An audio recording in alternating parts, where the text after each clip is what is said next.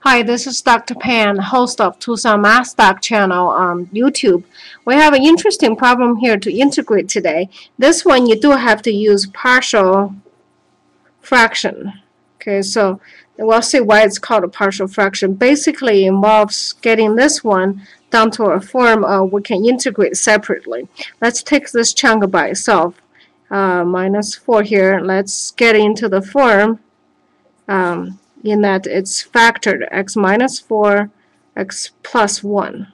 Okay. From here, what we need to do is find the two numbers, a and b, such that above equation is true. Okay, plus 1. Because if we can find a and b, this chunk, when you integrate it, turns into a natural log, and so does this chunk into a natural log. So partial fraction, this is where the name comes from.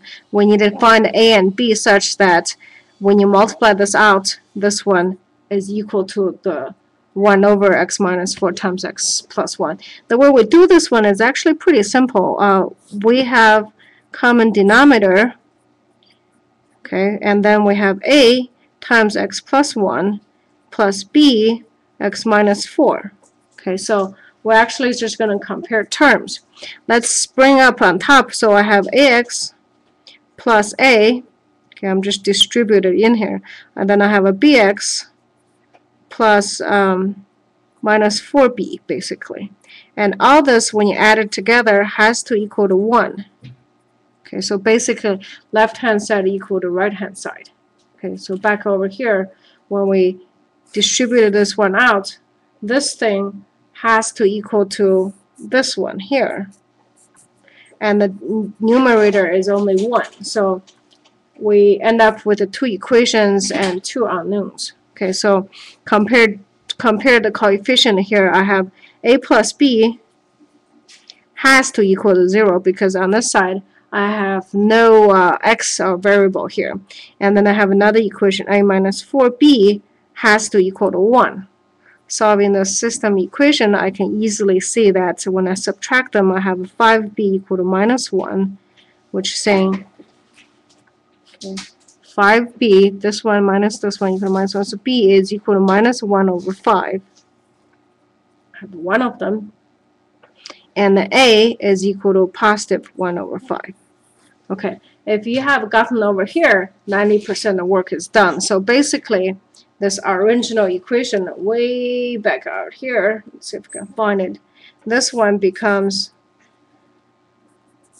dx of two parts.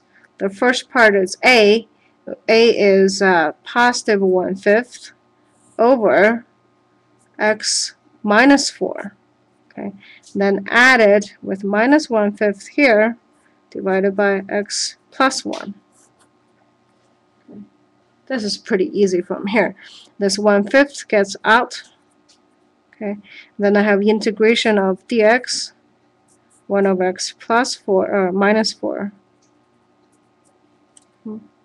Then minus 1/5, the integration of x plus 1. From there, I have 1/5. This becomes natural log of x minus 4. Don't forget the absolute value sign.